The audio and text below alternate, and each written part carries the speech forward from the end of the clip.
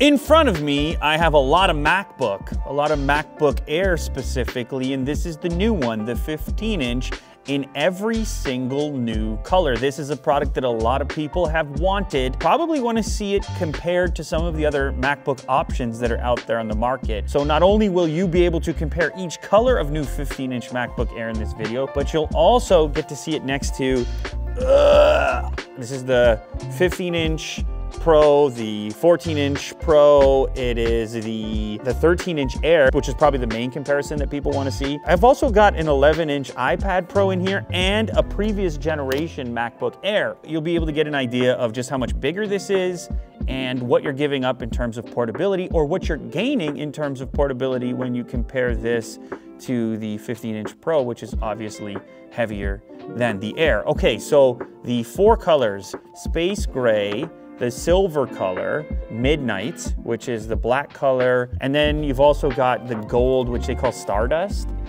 Starlight. Ooh, by Starlight. I'll meet you in the garden at Starlight. This time around with the 13-inch model, I actually purchased the silver, which is like the old school color. PowerBooks and stuff used to be this lighter silver back in the day and not that space gray that everybody's been buying recently. This is the comparison I'm most excited for up against the 13-inch current generation. Okay, so these are all base model units. That's 8 gigs of unified memory and 256 of SSD storage. Of course, you can spec these however you please, but it's amazing the performance we're getting out of base models these days. M2 chips all around. Look at the graphic on the front. Look how thin that baby looks. Next up is the silver model. Same spec, 8 gigs memory, 256 SSD, and M2 chip.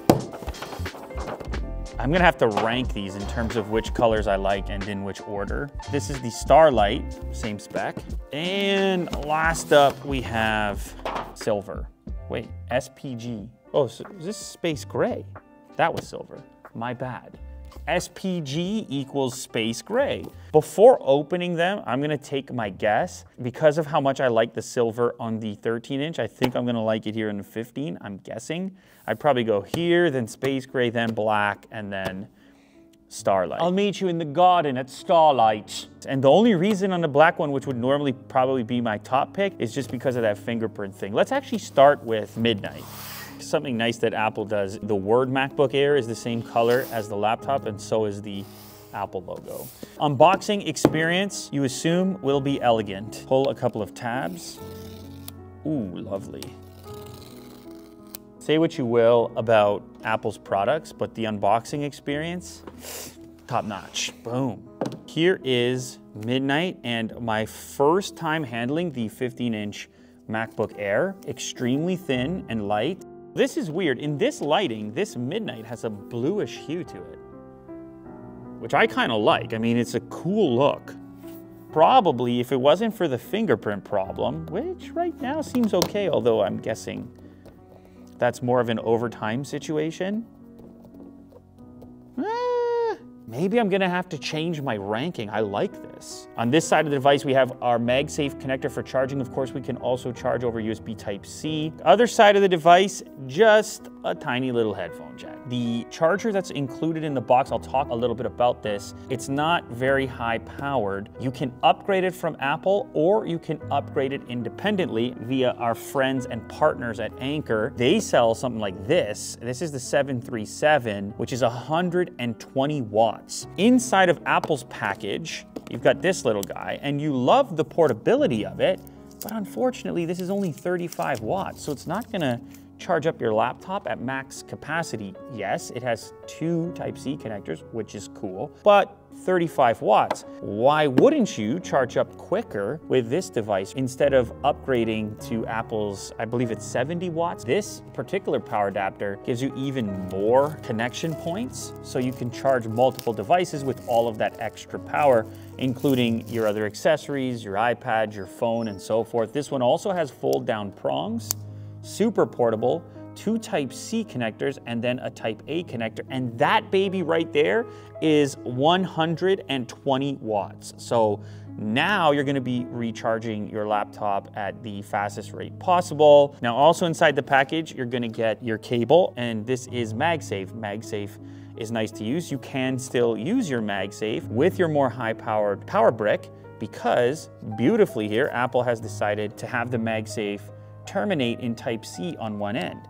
So plug into this charger, no problem, and then MagSafe on the other. And actually, with the Midnight, that's kind of a good look. You got the black on black situation over there. I will link this down in the description so you can go pick one up. What a wonderful partner to have on the channel. They have solutions for everything. So the cable is braided, Type-C on one side, MagSafe on the other with an LED indicator light. I love that Apple has included MagSafe as an option, as well as the capability to charge over a typical Type-C cable if that happens to be what you have access to. We find Apple stickers, of course, in the midnight color. I'm gonna flip this one open and woof, boots up right away, which is lovely stuff. Ooh, 15 inches is giving me some space to breathe. It's giving me that real estate that I love. So this looks a lot like the 15-inch Pro. Why don't I grab the 15-inch Pro right now? It's amazing. Now this feels heavy comparatively, even though for what it is, it's a fairly lightweight laptop, so I lift that up, and you can just see how much fatter it is. My goodness. And it also is a little bit deeper. It's got a bigger trackpad, slightly. Keyboard looks identical. Key travel, different, more of a thump.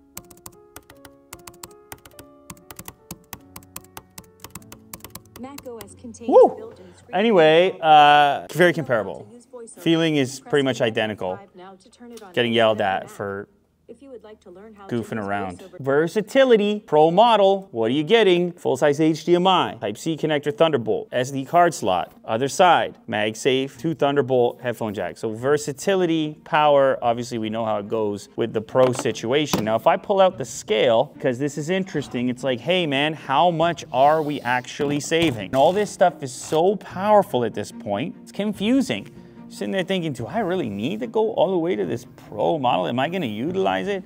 Is it worth the added weight? Coming in at 2136 grams. So 4.7 pounds on the big boy. We bring the brand new 15-inch Air, 1506.5 grams. 3.3 pounds, 3.3 pounds, 4.7 pounds. 15, screen size 16. Not an apples to apples comparison because there's a slight difference in screen size, but I think a lot of people are gonna opt for this new Air. I think it's gonna be extremely popular, and I think many will prefer the weight savings, still get the big screen that they want, and get a lower price point.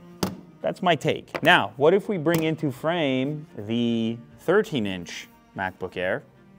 We're gonna save some weight here. 1,237.5 grams, 2.7, 2.7, 3.3. I'll meet you in the garden at Starlight. It really does depend on the user. Are you planted more? Do you have a nice work surface? Are you at a desk more often? My goodness, take the screen real estate. Are you ultra portable? Are you on the airplane a lot? You might want to go for the 13. And just for fun, let's bring in the previous generation 13 at 1,292. 2.8. Now that gets closer. A little closer. Tiny bit closer. 2.8, 3.3. I'm getting some fingerprints now, actually. Okay, it's a matter of time on the Midnight. And I like the Midnight, but I'm gonna be wiping it down. You look at this color right here, that's gonna look like that. And by the way, it's not just the exterior, because you might be saying, well, yeah, I mean, you know, you're picking these things up. But really what it is it's on the palm areas in here. There you go.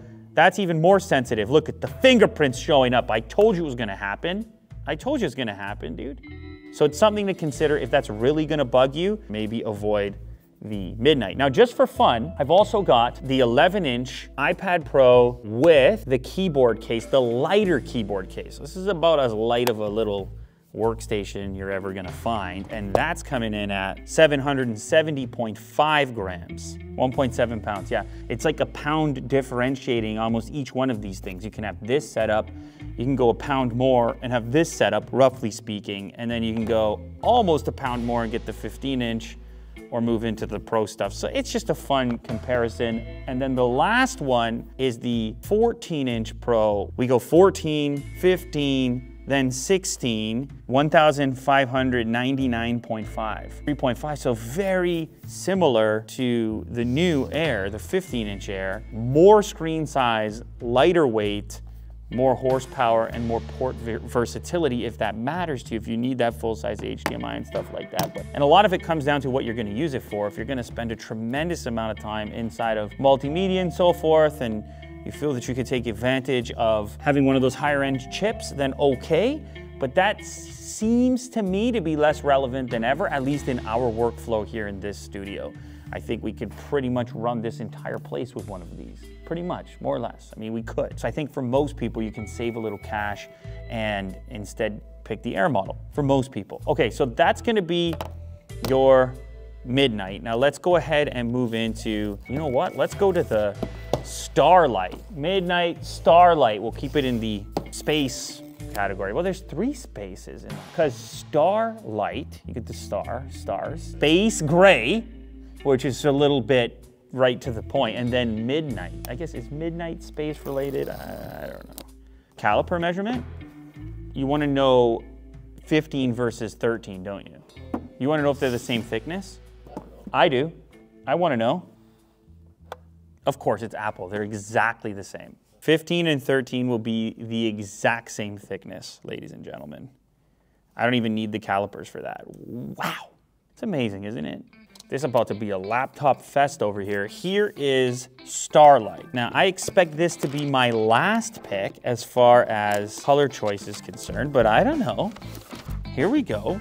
It's like a champagne color to it. It's probably the most luxurious. If you don't have it next to, say, silver or space gray, you might not pick up as much pink as when you have them next to each other. It might just look mostly silverish gold. It's hard to even pinpoint what you would call this color. Boots up. I should also mention at this point, this does have the notch situation, which remains to be somewhat divisive, like whether that's a thing that bugs you or not. For me, I can deal with it. It's not my favorite aspect of the device, but I can deal with it. I can't say that I hate this color. I would totally deal with this color. I just don't think it would be my top pick.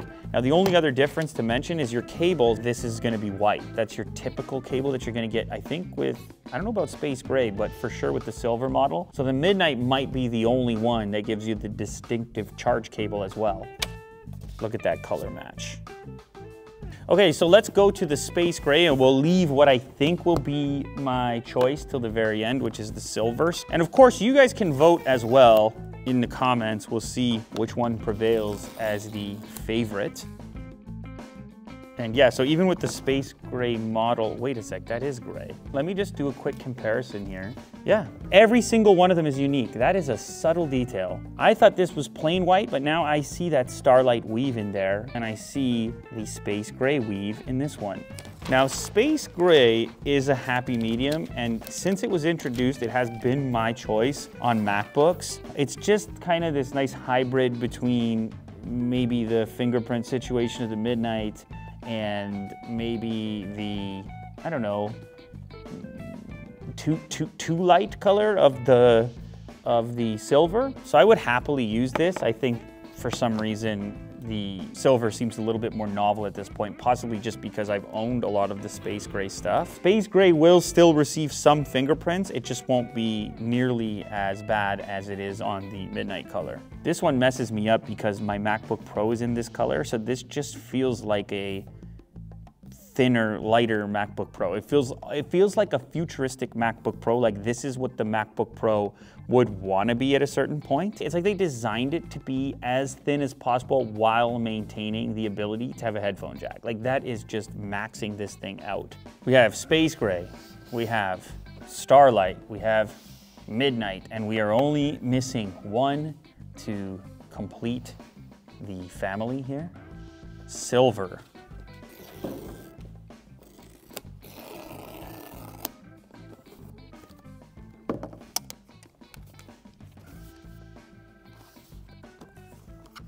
And yeah, even silver has a slightly different cable comparative to the others. What a beautiful little detail.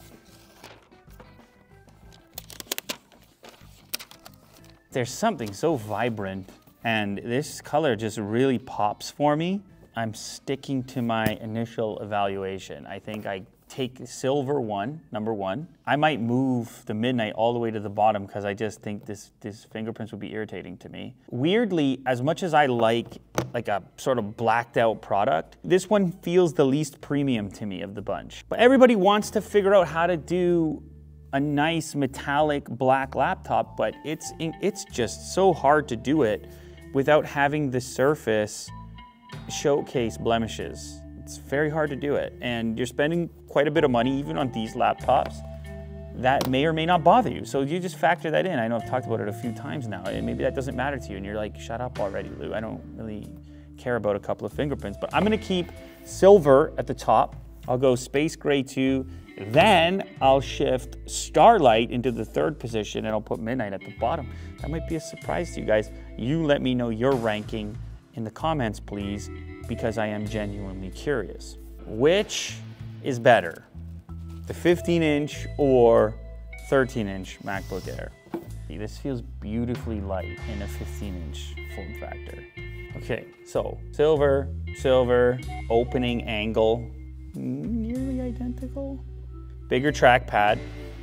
So the other nice thing about this silver color, because I keep going on about this color situation, because really, I mean, let's be honest, these laptops are pretty much the same, other than scale. Obviously there's differences, but for the most part they're the same. There's sort of this contrast effect that goes on here with this color option. Like you get this nice difference between the keyboard and the deck and the trackpad. It's only 11.5 millimeters thin, making it the world's thinnest 15-inch laptop. World's thinnest 15-inch laptop. Now they're not goofing when it comes to comparing to 13 or 14-inch laptops, but they're saying 15-inch laptops, thinnest. So we are talking world records here. All right, Google versus Google. Real estate, ladies and gentlemen, for me it's the hunch factor, the hunchback factor, where I'm like, okay, a 13-inch, like I'm getting work done. I'm in and out of the cafe. You know how that goes. But over here, I got that higher kind of, I think a lot of people can buy the 15-inch. That's my feeling right now. Battery life, so they're both stating around 18 hours of battery, which obviously in this case, bigger displays using more power, so you do have a bigger battery, but you actually end up with a similar runtime, at least that's what Apple is stating. I don't think that's gonna be your deciding factor either. Yeah, air-to-air webcam, they look the same. Let's test out the speakers, because sometimes you get more space inside, you can put bigger speakers, right? That could be another difference. 13-inch, max volume.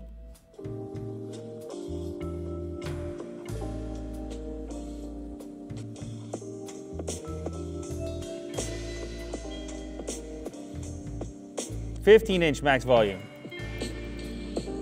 Well, yeah, sounds better. Oh, easy.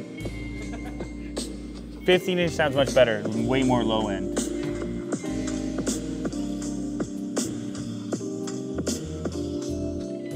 So the 15 does have advantages. I mean, you got more space to work with.